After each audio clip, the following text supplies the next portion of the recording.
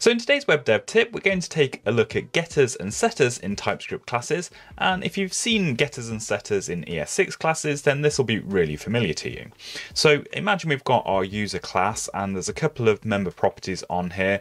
So we've got the has access token and has valid session properties. And what we want to do is return a new value to say whether the user is logged in or not if both of these values are true. So we could just create a function to do this, but another way to approach it is to use a getter. So to define a getter on a TypeScript class, we just simply use the keyword of get, and then we name the new property that we want to use as the getter. So I'm going to use something like is logged in.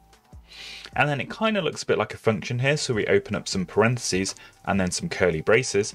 Then we just need to return a value from this getter. And this is what will be used for the property that is created on the class and can be used elsewhere in your code. So for example, in this case, we could say if the object that's created has the access token value property set as true, and then we do the same thing for has a valid session as well, then we'll return true. If not, we'll return false. So the way we can use a getter once we've created an object like down here is we can just actually access it in the same way that we'd access any other property that's available on the object. So here we've got is logged in, and if we run that code, what we should find is that that just returns false, because when the object is created, both these two properties here are set as false. So this just creates a property for you on your class that isn't a function, it's an actual property as you saw down here before, and it gives you access to anything that's private on the class. So for here, we can't directly access these private member properties, but we can do that and control the way that the private variables are accessed using this particular getter. So the opposite to this is to have a setter. So we might want to set the value of is logged in, but we don't actually have a concrete Boolean value assigned to the is logged in property because it just obviously accesses these two additional properties here. So what we might do is something like this.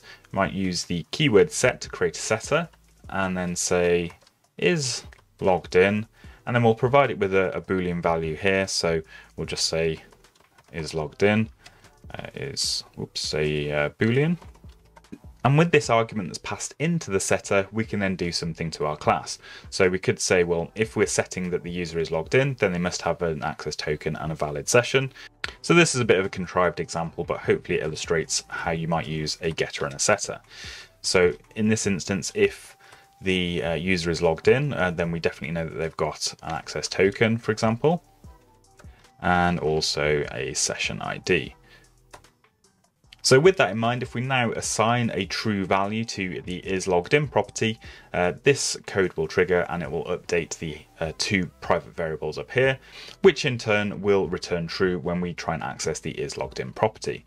So if we go back down to our code where we're using our object, if we say the user.isLoggedIn, and remember it's a property, it's not a function, so we don't need to call a function with the parentheses here. We just assign it a new value, so we'll say it's true. And then when we run our code here again, we now find that the output on our console is also true.